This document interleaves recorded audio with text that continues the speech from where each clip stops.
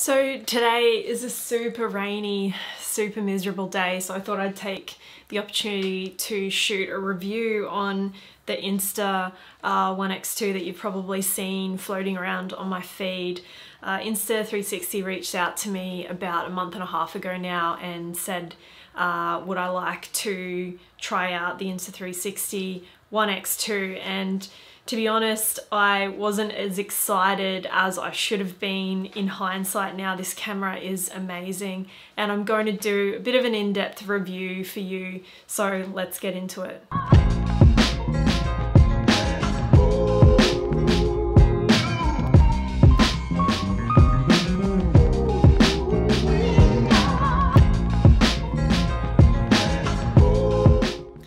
So when I first got this camera, my main experience with action cameras on the bike had been a GoPro Hero White, I think it was the 7 that I had. I'd taken a little bit of footage on it, but admittedly not a whole heap because I wasn't really impressed with the angles and the footage that was coming out of the camera.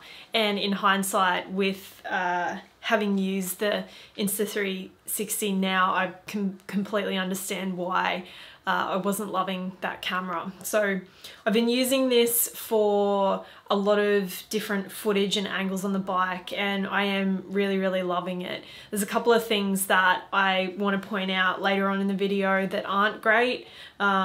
As always, these reviews are always honest, so as much as I'm super grateful that Insta360 sent me this, I want to make sure that I'm doing an honest review and just pointing out a few things to watch out for with it. But all in all, honestly, I would still go out and buy this camera if you're looking at an action camera for your bike. So initially when Insta360 sent the camera out, they sent me a whole bunch of accessories as well, and I did start to do a review on all the bits and pieces that I got.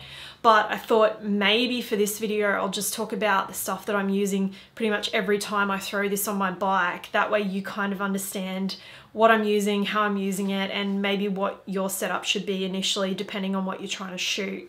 So I always have the camera, obviously. You need a memory card. The battery comes included, but you can get backup batteries as well. But I've found that the battery life's pretty good and lasts just fine. So I got this little silicone camera protector that came in my little bundle. I would definitely invest in one of these. There is sort of a wetsuity material case that I think it came in the camera box. But this one is worth the investment. This is a separate accessory, and I would definitely go out and buy this one.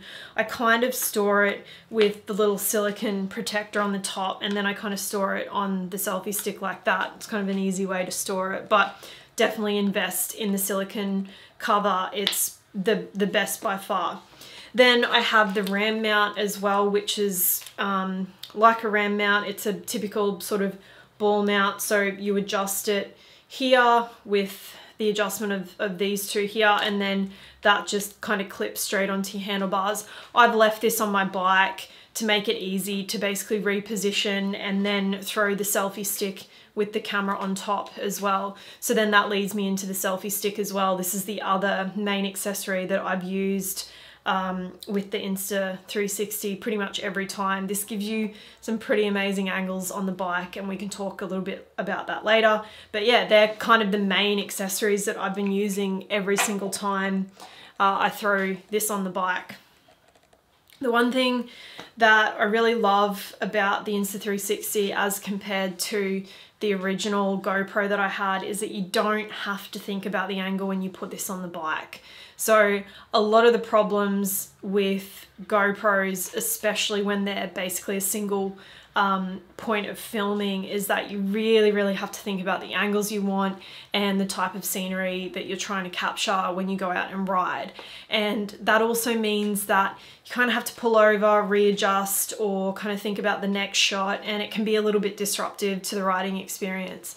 The thing I really loved about the OneX2 is that I could pretty much put it on the bike, and if I wanted to just set and forget, I could do that. If I wanted to have a bit of a play around and be a little bit creative with shots, I could do that as well. But this thing will capture the full 360 view of your surroundings, basically from where it's mounted, and that's pretty awesome when you just want to be in the moment and ride but still capture the landscape or the, you know, the group that you're riding with or whatever. So that was the first thing I really loved about it. The second thing was the editing experience then when you get into the software. So I've been editing on my phone. There is a desktop version, but to be honest, the phone editing experience is second to none. It's great. It's as good as a lot of the Adobe suite. I found it really intuitive, and that's obviously a big part of what the company's investing in, is not just the camera, but the ability to reframe and reposition those shots so that you can get really creative with the angles and the composition. So it connects by Bluetooth. It's been really simple to connect. I haven't had any issues with the connection dropping out or kind of being a bit weird. I say that because with my Canon, sometimes the software that I connect my phone with to my camera can be a little bit temperamental, but I've found the Insta360 to be great. So you basically can go in, reframe your shots, kind of edit in there, and then I basically download those and I might throw them onto the computer to do a larger edit, or they can go straight onto Instagram or wherever you want to put them up. So the software, super easy to use, really easy to navigate, so I wouldn't be too worried about that when you're thinking about, you know, how you're going to edit and what post is going to look like with this camera. The quality and the build has been really awesome. The screen's super durable.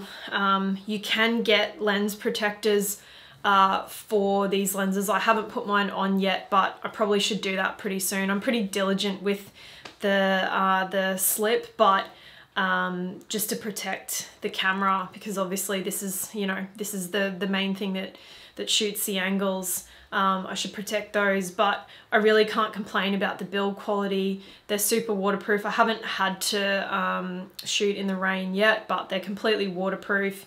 The housing's sealed, so you don't have to worry about the batteries, so that's awesome. Visibility on the bike in terms of the little light here so that you know when it's recording and when it's not has been awesome.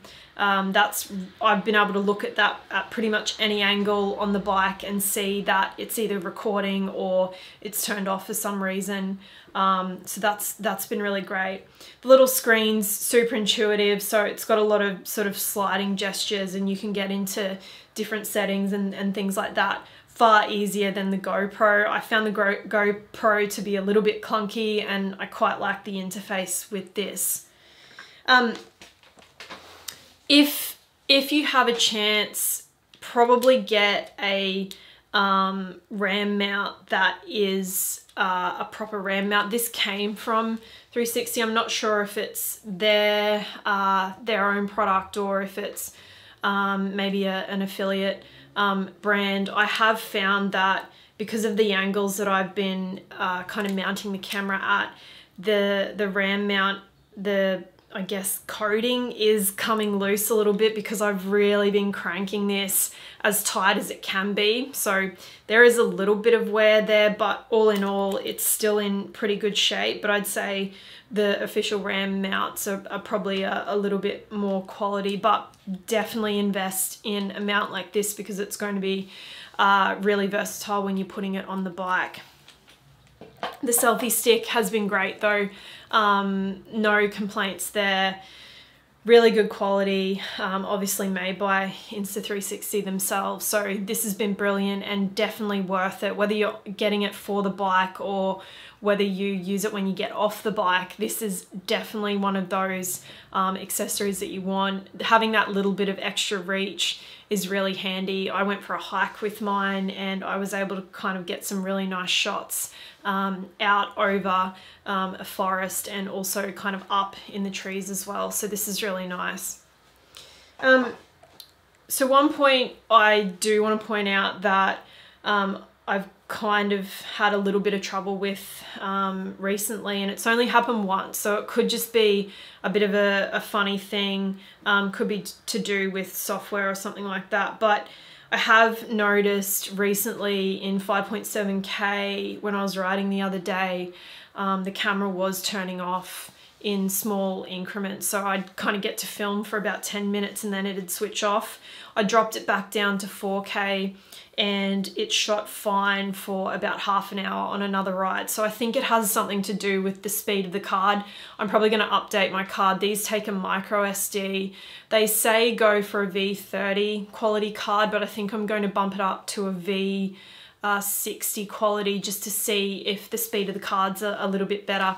I think it has something to do with the movement in the video, so just keep that in mind. I'd go a high quality card when you purchase it, but if you do go for a more mid-range card, probably 4K is what you can get away with on the bike. You can take stills on this. There is a remote that comes with it. I haven't had a chance to have a look at that, though I'd love it. I think it'd be pretty cool to kind of have that in your pocket, or maybe mount it on your handlebars as well, especially if you kind of put the pole up a little bit higher on your bike to get some of those cool shots and you more want to get stills rather than footage. The quality is crazy, and that issue that I talked about with the card, it's only just started happening, and I've been shooting mainly in 5.7K, so the quality is just phenomenal. And especially with still images, I think that the V30 card would be fine at 5.7K with still images, but yeah, that remote would be awesome to have with this, just to give you a little bit of I guess a little bit more flexibility when kind of having to shoot stills with it on the bike. That would be a decent investment, I think, as well. Other than that, that pretty much covers it. I've really loved having it. It's so easy to throw onto the bike and just shoot B-roll and just shoot interesting landscapes. One of my tips, I'll probably do a separate video in terms of like how you shoot and what to shoot, but one of my tips would be, if you're trying to shoot less of you riding and more of the landscape around you, the higher you can get the camera, the better. Obviously, you have to be careful of wind and the road conditions around you as well. But if you're on a quiet road and you can throw the camera up really high, that makes for some beautiful shots. And so I'm really keen to get a few more of those in. If you've got an Insta360 or if you've got something else that you think is comparable, let me know in the comments. I'm kind of keen to hear what you think, or if you're looking at getting one of these. I do have an affiliate link which I'll drop below as well, so if you feel like supporting me and you feel like grabbing one of the Insta360s, using that would be amazing, and I'd thank you for it. But otherwise, let me know what you think, and as always, stay friendly, ride daily, and I'll see you next time.